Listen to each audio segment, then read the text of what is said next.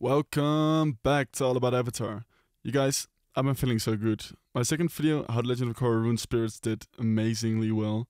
At the time of recording this, it nearly has 7,000 views, and that's just crazy to me. Some of you also joined the channel and subscribed, so welcome. And I'm really thankful for that. I also thoroughly enjoyed your comments and thoughts on Spirits in the Avatar franchise. It was awesome interacting with you guys, and I can see some kind of community building right here, which is really cool. Having covered my YouTube ecstasy, in this video we're going to be ranking all the Earthbenders in Avatar: The Last Airbender and The Legend of Korra, using the oh so popular tier list system. Now you might be thinking, but wait, didn't the official Avatar: The Last Airbender channel already make a video ranking the Earthbenders? Well, yes, you'd be right, but I don't necessarily agree with their rankings, so therefore I decided to take matters into my own hands and make my own tier list. Now, I'm going to be doing one of these for each of the 4 elements. So in the description you'll find a poll to vote for the next one.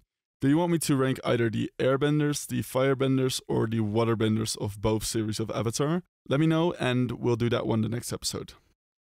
Regarding the system that I'll be using, I'll be evaluating each Earthbender based on a combination of skill, power, and advantageous abilities.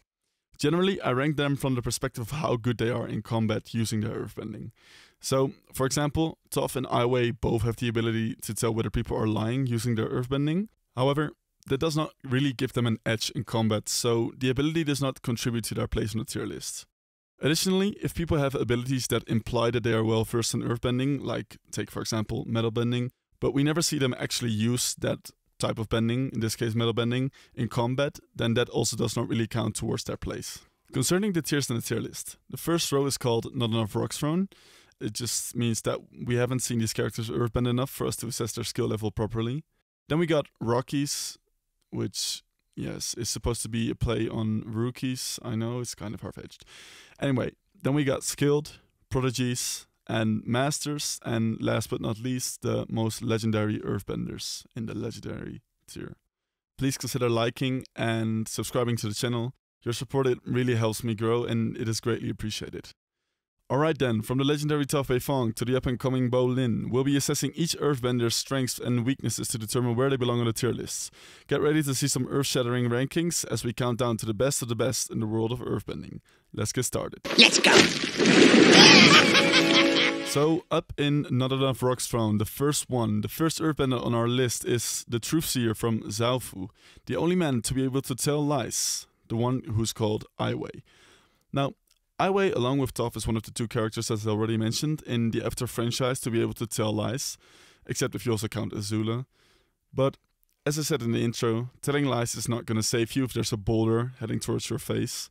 Apart from that, we know Aiwei was highly skilled in particular techniques of earthbending, such as metal bending and seismic sense, but really the only time we saw him using that ability is when Team Avatar found out he was a lying son of a and he erected a big metal wall. We've never seen him in combat, so he clearly belongs here. Alright, next up is another inhabitant of the Metal Clan, the It's Not a Face Mom abstract artist, One. Now, like Aiwei, One is a metal bender, but we only really see him using that ability for his abstract metal art, and we never see him battling anyone, except for probably his own mind. And even if he did, he'd probably say something like, "You're crushing my individuality!" Therefore, he definitely belongs here in the Not Enough Rocks Thrown tier.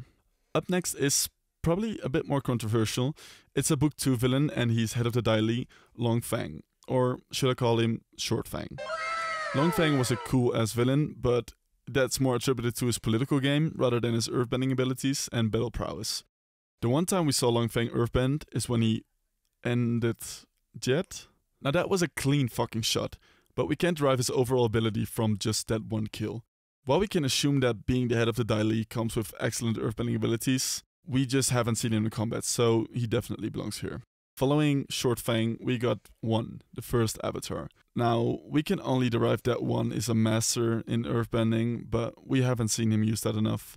Only when he's in the Avatar state, or like this semi-Avatar state when he's connected to Rava, but that's definitely not enough.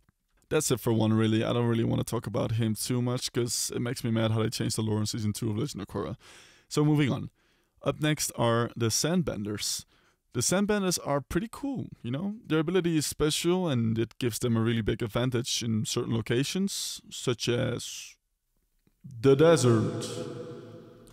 However, their battle prowess is unknowable, as we never saw them battle using their sandbending. Think about it, it's actually kind of disappointing that we never really saw them battling against the gang.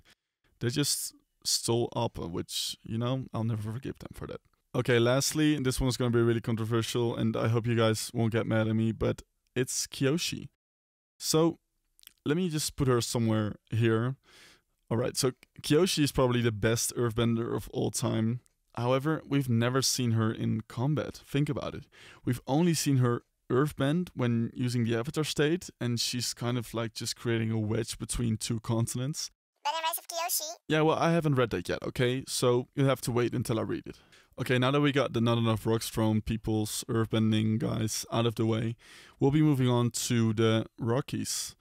And the first group entering the Rockies tier are the Royal Guards. And oh my goodness, let me tell you, these dumbheads are so freaking useless. We see their real battle prowess in the episode The Earth King in Season 2, where Team Avatar launches a full-on assault on the Royal Palace in Ba Sing Se. And look, I know Team Avatar is really powerful and stuff, and they are all really great benders in their own right. But you can't tell me that 100 of these guards that are tasked with defending the Royal Palace of the biggest city in the world are so freaking inept and all perish when confronted with 4 children. So they are probably less than rookies, but this is the lowest tier. Okay, concerning the next set of fools, they'd probably be friends with the Royal Guards in the sense that they are both really freaking shit. It's the Terra team. And an elite platoon of Earthbenders. Ba Sing Se elite Earthbenders, sent out to defend against the Fire Nation Drill in the episode The Drill, only to be completely destroyed by just Ty Lee and May. The Terra team as a group is beyond useless. Now imagine just one of them. They probably got that Shyamalan live action movie Earthbending vibe. Alright, with those Earthbending idiots out of the way, the first entry into the skilled bracket is none other than Katara's ex-boyfriend, Haru. Haru is a prime example of being pretty skilled. He showed us just enough Earthbending for that statement to ring true. I mean, he's displayed quite impressive strength, and it is clear he's capable of throwing some pretty big-ass boulders around.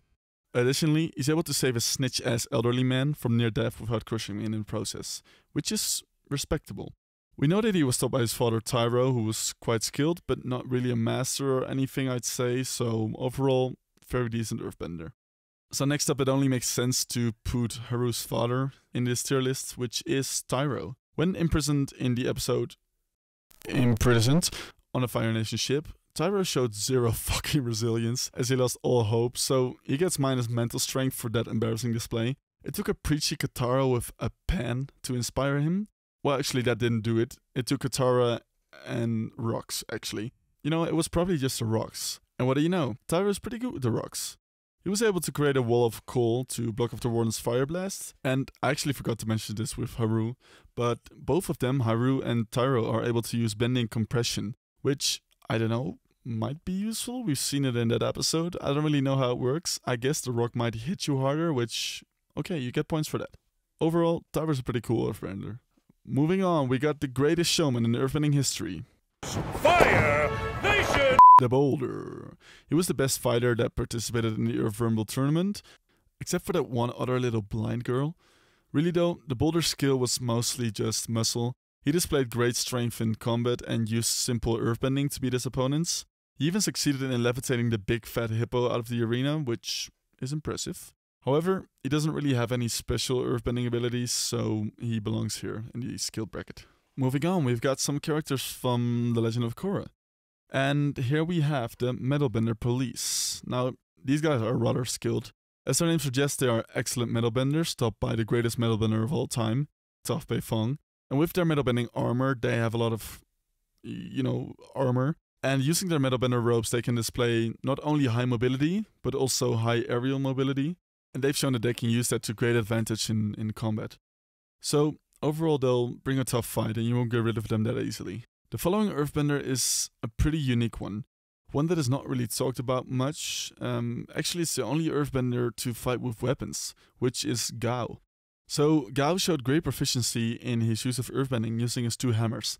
He was able to quickly throw several boulders around, and he's just the strongest guy and was easily able to fend off Zuko with his broadswords. Granted, it got fucking destroyed when Zuko said, you know, fuck it, I'm the crown prince. Still, he's very skilled and very capable, so he belongs here. Then we got two brothers, sons of Batar and Suyin Beifong. We got Wei and Wing. Unlike their emo brother, they spent their skill points less in depressive art and introspection and more in earthbending. Together, they are capable of launching large boulders, showing great strength and teamwork alike. Besides that, they are also very proficient in the art of metal bending. So much so that they even invented this game called Power Discs. They use their metal bending to their advantage, not only in games but also in combat, so generally they're very skilled. Actually, they're on the very high end of skilled, I'd say, they're almost prodigies. But having said that, let's move on to the next tier. The first to enter the prodigies tier list is a dense motherfucker, none other than Sin Fu. Sin Fu showed excellent earthbending, both in skill and strength. He's able to unleash a myriad of earthbending attacks with incredible speed and power, only to be defeated by the bratty little mole girl. He's generally a really strong guy, able to fend off a lot of guys single-handedly, even without earthbending.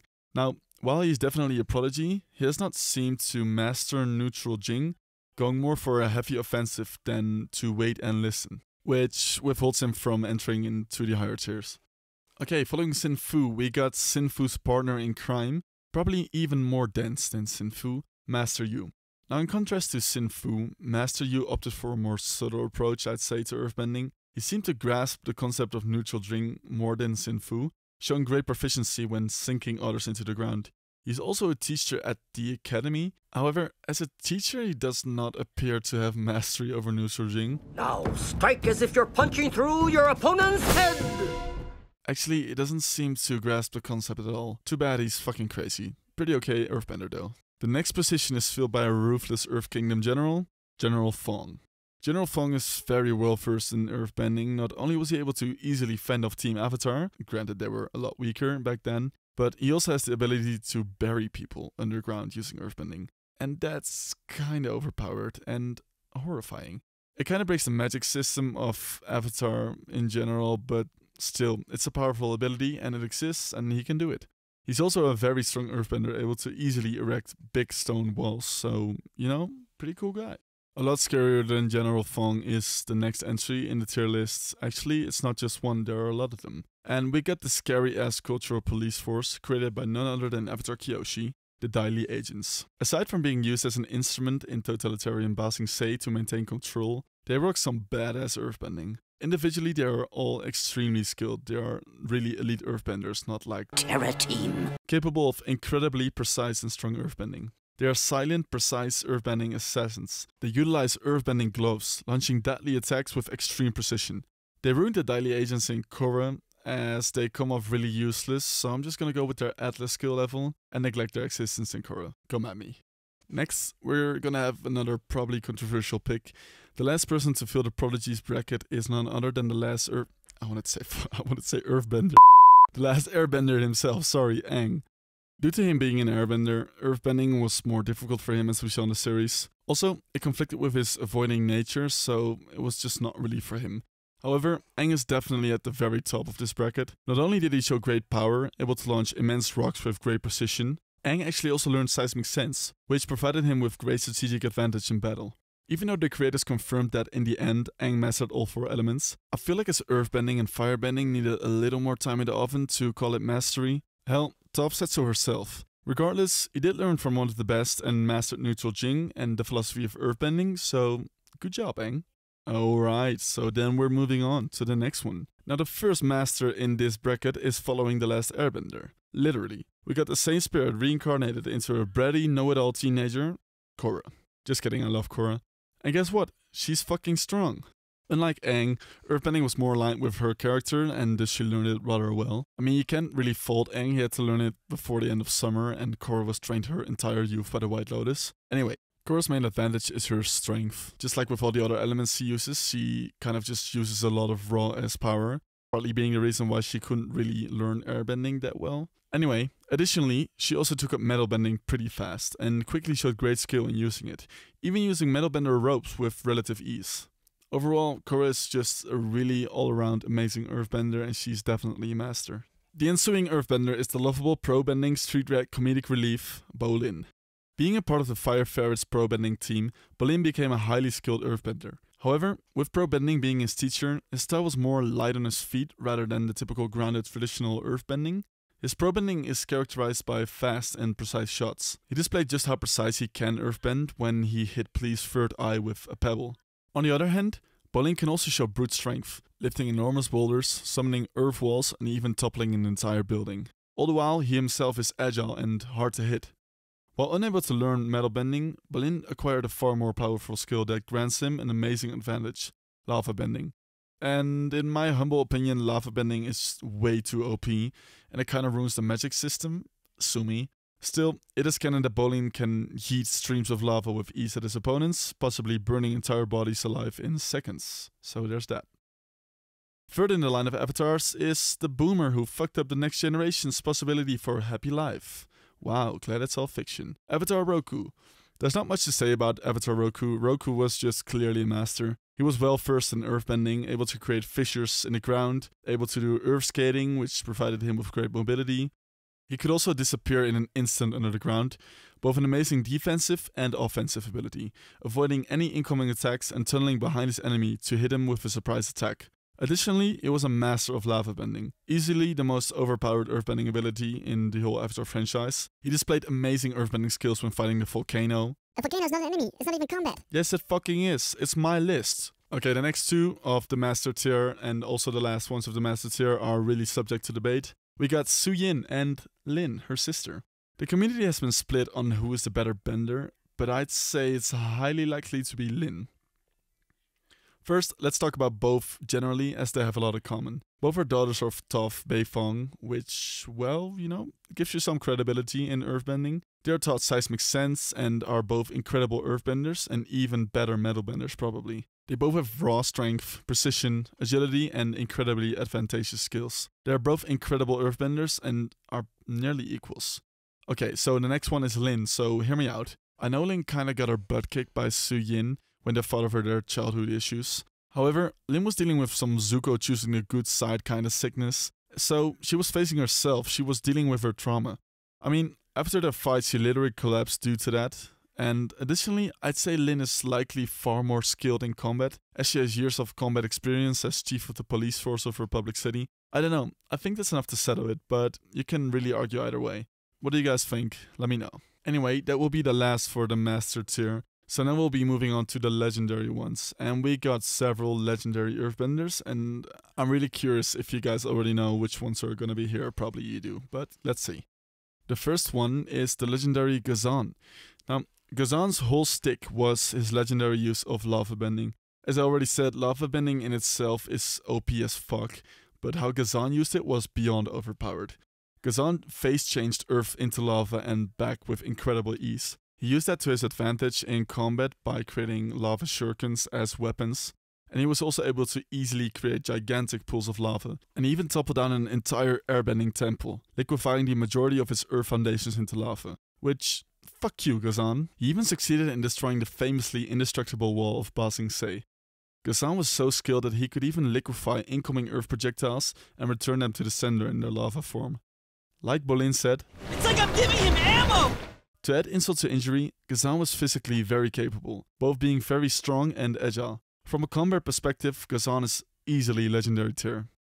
The next legendary earthbender is Verdreich enthusiast Kuvira.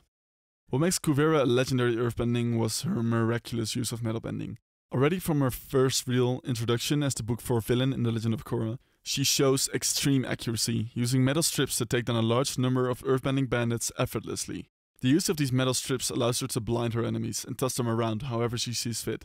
When she's bending, it's like she's playing with how she can creatively and easily take down her opponents. Not only is she offensively a beast, but she's also incredibly well versed in dodging attacks from opponents. Even when facing worthy opponents like Su Yin or Korra, Kuvira's precision, agility, and creative use of metal bending will always lead her to victory. Up next, the second to last legendary earthbender, we got the kinda creepy but also likable demented crazy Earth King Grandpa, Bumi. When it comes to raw strength, Bumi beats everyone. Just look at when he took back Ba Sing Se with an army consisting of himself. He was throwing around houses, probably full of people with ease. There really is no other earthbender with that kind of strength apart from Bumi. Additionally, while never confirmed as far as I know, Boomy can use seismic sense to his advantage, as seen in this clip. Also, can he metal bend? Why does no one ever talk about this? When bending Ozai's statue, it literally sounds like metal. Am I crazy or... I don't know. Anyway, we've never seen him use that in combat, so it doesn't really count towards his skill level. But concerning his bending style and philosophy, Boomy is based as fuck. He's a master of neutral jing, the art of waiting and listening before acting. And he's shown creative use of earthbending, as well as often bending the environment around him in unexpected ways. He's able to tunnel underground as well, which is an extremely useful skill in combat. Boomy is an overall perfect bender. He just has legendary mastery over his element. He has great skills, strength, philosophy, and combat knowledge. Last but not least, we have our bratty favorite mole girl. Okay, no, it's not June. It's Toph. Of course, who else could it be? Toph is the best, most overpowered earthbender in the entire franchise, hands down. Her mastery of neutral jing and her incredible seismic sense, developed in large part due to her blindness, gives her an extreme advantage in battle. Because she's able to see her opponents through vibrations in the ground, she's nearly impossible to catch off guard. And it allows her to anticipate her opponent's moves with uncanny accuracy, and retaliate with deadly timing and precision. And then she even invented metal bending and used it as a beast in combat. You know, I'd probably even go as far as to say that Toph is probably one of the best benders ever to exist. If I'd have to fight anyone, the last person I'd like to see would be Toph. Except, you know, if I could fly, but I kinda can't, so yeah, there's that. Alright, so that's the list. Thank you guys for watching. Do you agree with my ranking? Who do you think should be higher on the list? Who do you think should be lower on the list? Who did I get just right? I'm eager to know your thoughts. Also, don't forget to vote for the poll, don't forget to like the video, that really helps me out, and subscribe to the channel if you want to join the club, and have a good one. See ya. Perfection and power are overrated. I think you are very wise to choose